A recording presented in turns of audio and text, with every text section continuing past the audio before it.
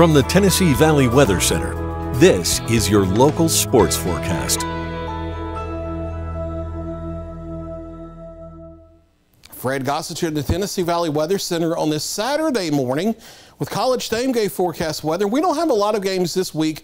Most colleges like Tennessee, Alabama, Auburn, Mississippi State wait until next weekend for their first games, but we have a couple that we watch here in the local area that do have games starting today, including our media partners, University of North Alabama in Florence, has their first game of the season against the Mercer Bears. They're playing in Montgomery this afternoon. Kickoff is at 2:30, and it's a hot one.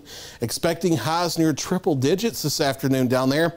Partly cloudy skies, only dropping into the upper 90s with partly cloudy skies by drive home. So some hot weather out there if you're headed toward that UNA game. Vanderbilt also starting this week. A few scattered showers and thunderstorms around kickoff at 6:30 p.m.